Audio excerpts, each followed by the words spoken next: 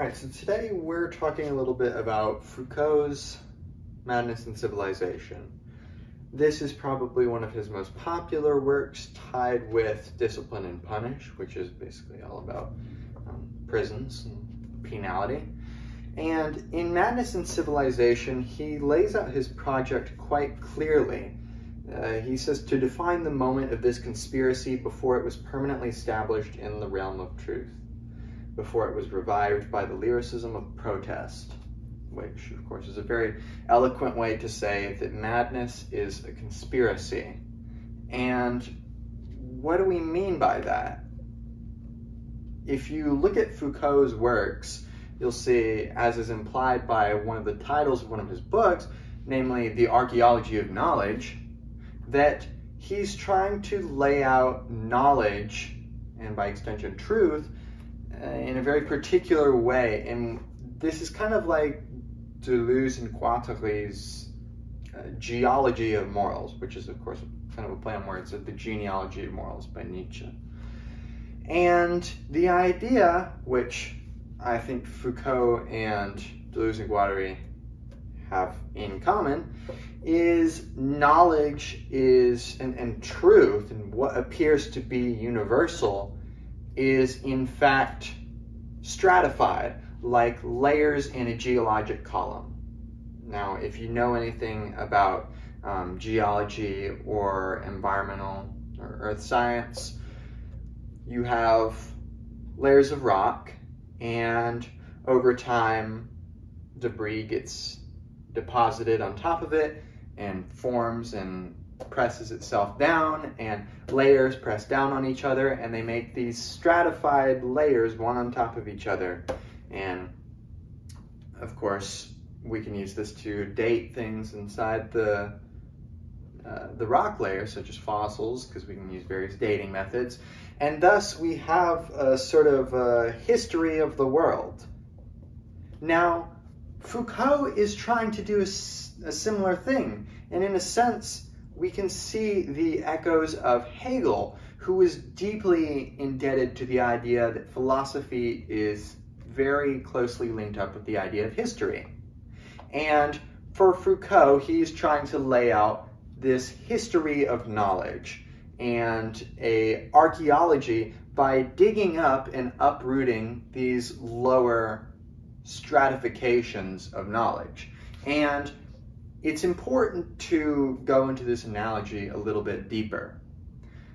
For kind of creating an image, we can envision on top of this stratified column of rock, we have a picturesque field that appears in perfect unity and harmony. It's got all the vegetation and the trees, and the sun hits everything just right, and there's a little pond, and deer come and sip from the water, and there's little bees in the tree, and it's got everything you need. Now, for Foucault, this is truth. This top layer that appears to have a rationality that makes sense of it all, and a sort of universality.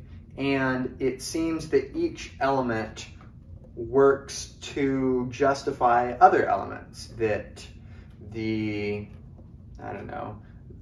height of the trees is a testament to the richness of the water in the soil and underground, and the sunlight is, indebted to the perfect geography of the land, where the sun gets just the right amount of time over everything, and maybe there's mountains on each side, so it's hidden for part of the day or something like this. And there's kind of an internally consistent rationality that gets created. And for Foucault, this is how truth works.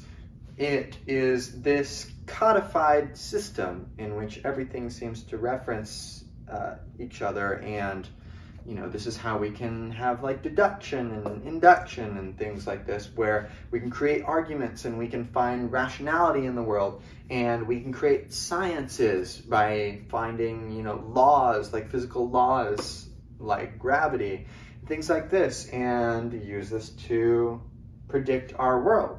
And by applying this discursive formula to the world, namely rationally constructed things like math or physical laws, we are a testament to the rationality of what we are studying.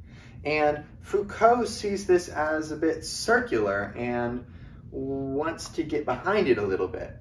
Now, Foucault's project is to go down beneath these layers, taking apart the ideas that are used to prop up the truth that's on top and see how they came about, and by analyzing how they came about, maybe show them to be arbitrary or show them to be hiding maybe some more fundamental thing.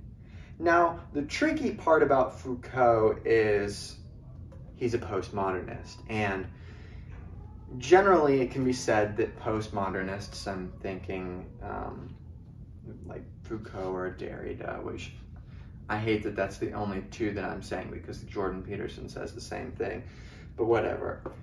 And postmodernists are generally opposed to these totalizing meta-narratives. They don't try as much to create an idea of truth as to tear it down. And in this sense, we can see postmodernism pays a great deal to Nietzsche. And I mean, I think this is a big thing about, for example, Deleuze and Guattari's schizoanalysis, the idea of getting out from under the foot of psychoanalysis and trying to embrace the whole of human possibility and kind of become animal again in a way that rings true of Nietzsche.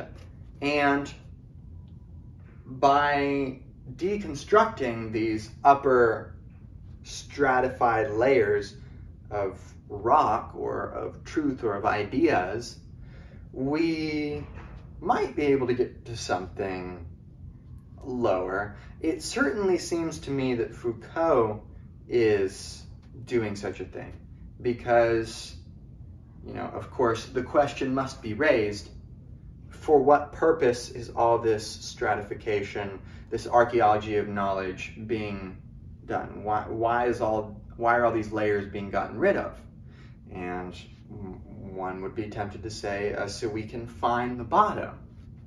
Now, of course, this bottom could just be construed as a new truth, as a new top, as a new picturesque discourse which maintains its own rationality with itself.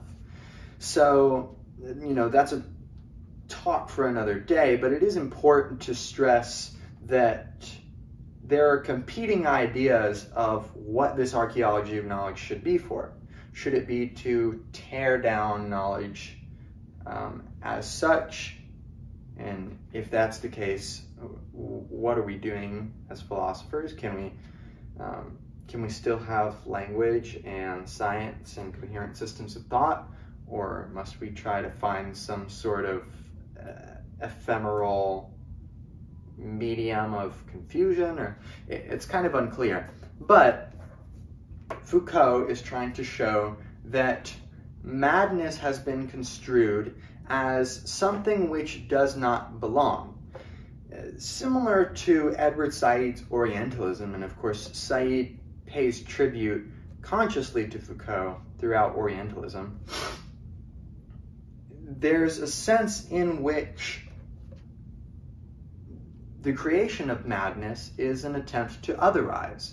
It's a way to transform some category outside of oneself into something that is paradoxically very present and thus kind of an opposite for one to measure themselves against, and also to entirely destroy this other so as to prop up themselves.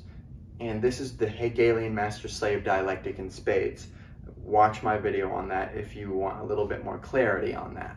But Foucault is not too pleased with the fact that madness has a very interesting conception which has had a number of markedly different conceptions of itself throughout history. He traces this through kind of I think maybe it's the 14 or 1500s or the 1600s to about the end of the 18th century or the 19th and 20th century. And madness has been dealt with in a kind of an interesting way. He talks about the fact that originally, or not originally, but where he starts his analysis, the mad are something to be obfuscated and to be expelled, like some sort of disease that one is trying to get out of their bodies. And that there's this common literary figure that starts to appear, which is the ship of madmen, this sail ship, or this kind of, we envision like a pirate ship or something like this, in which the madmen from the city are expelled onto and went on their way. And they are expelled out onto the depths of the water. And Foucault reads into this in a very interesting way, which is to say that by putting them on the water, they essentially become, you know, part of the shifting tides of the past or the future, or they are relegated to some mysteriously infinitesimally small part of our concern as sane people. And to take madmen out like this is essentially an effort in mastery.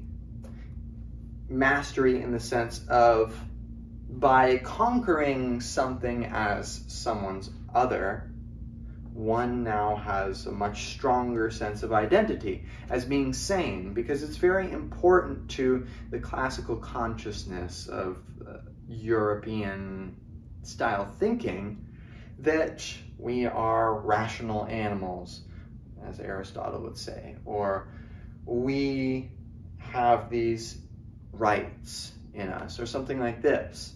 And the question, of course, is, by what right must we say this? And, you know, Said points out in Orientalism, the Orientalists have just been like, well, look at those savages over there. We're not like them. And thus, that's why we are rational. We use empirical observations. Now, of course, exactly what it means to have an empirical observation, Said is fairly critical of throughout Orientalism. But by making this distance between oneself and something else, one's identity is confirmed and set as independent and objectively different than something else. Now, this space is what Foucault is trying to essentially get rid of. He says, in his words, "I have not tried to write the history of that language, but rather the archaeology of that silence." That silence being the madman who is no longer able to speak for himself because of this distance that has been created between him and the rational animal, or the sane, or the common folk. Now, Foucault points out that a considerable portion of populations were put into, for example, the Hôpital Général, the kind of first mental asylum of sorts, where madmen were sent to have treatment done to them, or in another way, merely to be put to work. Because in a way, the madman, by working, becomes a testament to the kind of European morality of work is what gives one value, or something like this. So in a sense, a fairly arbitrary culture has been established and creates an other, which is expunged from outside of oneself, but is also paradoxically used to confirm oneself. So, and Hegel points this out in his master-slave dialectic. If one is master over something, there is an identity that occurs because of this difference. One is a master because one is a master, because one has more power, because one has some higher difference between the slave, which is a slave because he is in a position of slavery. And the positions of master and slave, of course, to be a master requires a slave, and to be a slave requires a master. So, and we can think of this, although it can apply to literal, like, slavery, like, you know, slavery from Africa and stuff like this, like the transatlantic slave trade kind of thing, it can be expressed in a more broadly philosophical way when talking about identity. And Hegel talks about this in detail. But the master and the slave, because they require each other to be as such, just like white requires black, or just light requires dark, in order to be as such. If light had no dark, it would just be this amorphous backdrop upon which things happen. But with light and dark, now we are able to distinguish between them, and they both benefit from this.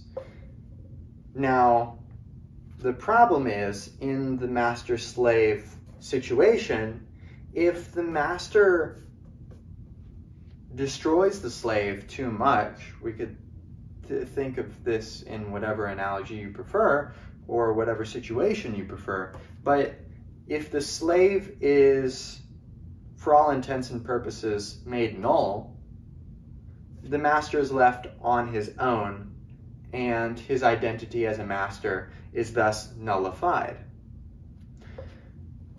But, of course, if he is not harsh enough on the slave, now they are equalized out. And now both of them essentially cancel each other out, and neither has an identity. This is not me making an argument for slavery, by the way. But the point is that identity requires power. And that is Foucault's point. That identity requires this stratification to occur, which allows one to, namely the one on top, to create a discourse. And a discourse is essentially a rational whole, a method of understanding that has internal consistency with itself. Now, this could be, for example, we have scientific discourse, or we have theological discourse, or we have literary discourse, or we have philosophical discourse, or we have, you know, you could go on and on and on. And these discourses, of course, are a discourse because they have a certain identity about them that makes sense of themselves. They can talk about empirical observations, or they can make certain inductive arguments using logic to make themselves make sense. And the key word is make themselves make sense, because a discourse always only operates on itself. So the question, of course, is what lies beyond this discourse? It seems that identity itself is presupposing a discourse. And this is an important Foucaultian point, is identity presupposes a discourse, and identity presupposes power. So power and discourses and identity all require each other to make sense. So it's kind of like how Derrida isn't saying that we should abolish language, but rather wants to show its contingency with itself. And in the same sense, Foucault wants to get at the fact that to have this idea of madness, of course, madness is an identity of some sorts. It's something that can apply to some and not to others. And the question, of course, is for whom does that serve? That question is your guiding question in Foucault, is whom does this serve?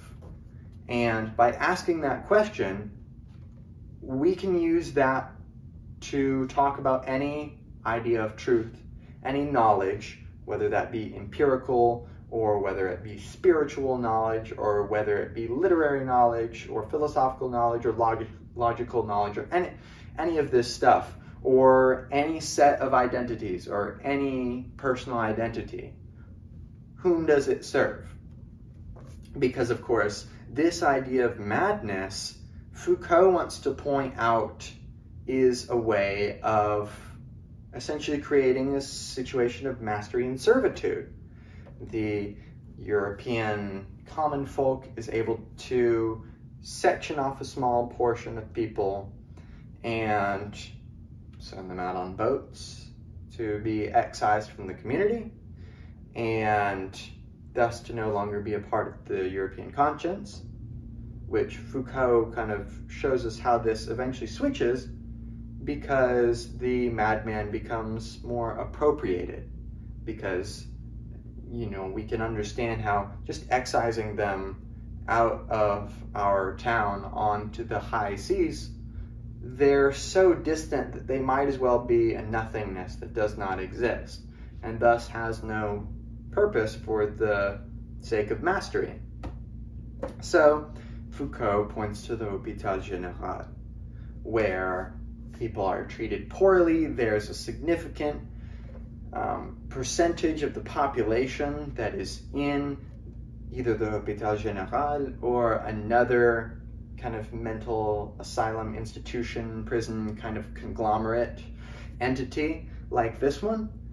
And these existed all throughout France and UK and Germany, and they were a way of putting them to labor, both for pragmatic reasons of it's free labor, and they can't argue because they're insane, so what's the point? And for another point, which is that the madman becomes the negative by which the master, or the common folk, or the European with a capital E, is able to retain his identity. Now, the important part about Foucault is Foucault sees a sort of amorphous land of human possibilities. I kind of think of this as like the body without organs in Deleuze and Guattari, like in Anti-Oedipus or Thousand Plateaus. And Foucault sees all identity, all truth, all knowledge as sectioning off certain parts of this possibility and signifying it and making it rendered real. Because, and Foucault kind of talks about this throughout, madness grew to be understood in kind of a psychiatric way, with certain definitions of what's the difference between mania and melancholia, or you know, just madness in general. And there's this idea that they believe things which are unreal. And of course, these things become very real for the madman. And of course, this brings into the question, what is real? And I think a Baudrillardian perspective is the proper way to do that. So you can watch some of my Baudrillard videos if you're interested. But Foucault sees this penality is essentially what it is. Sectioning off of people and condemning them and confining them is a disservice to the human spirit, to the free spirit, as Nietzsche would talk about. For example, Thus Spoke Zarathustra is a book for all and none, and I think it's Human All Too Human is for the free spirit. One of them is for the free-spirited person or something like this. Anyways, Foucault is extremely critical of confinement, and we could talk about whether or not all identity is confinement, but at the very least, an identity that this clearly stratifies what would otherwise be equal individuals into mad and sane, or Oriental and Occidental. Any sort of identity that is this stratifying is unjust and is a limit to human possibilities that is created by those in power within a discourse which appears to have its own rationality, and this would be like psychiatry or something like this, that is able to diagnose something and turn it into something that can be weaponized and quite effectively dealt with because it becomes streamlined. Because in the very beginning of Madness and Civilization, you know, we've got madmen going on to the ships of the mad and being sailed off to sea. And this is a fairly crude way to go about, you know, what is madness. But over time, institutions are created like the Hôpital Général. And in a similar way to Said in Orientalism, there is a compounding effect that happens with knowledge as it gets codified into systems. And these systems create the bedrock of a discourse that give it its appearance of rationality. So this is kind of a basic understanding of the argument that Foucault is trying to make in Madness and Civilization.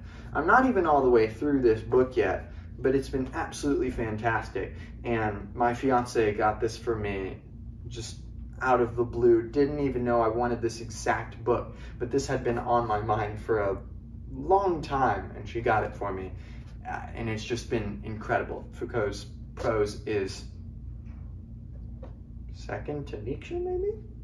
That's kind of a bold claim, but Foucault is a beautiful writer, very cogent, and this is a great book. I've heard that Discipline and Punish is equally as great, if not greater, and I have that one on my list, so I'll be sure to do a lecture on that at some point. And I hope you liked this and it gave you some food for thought, and that's it.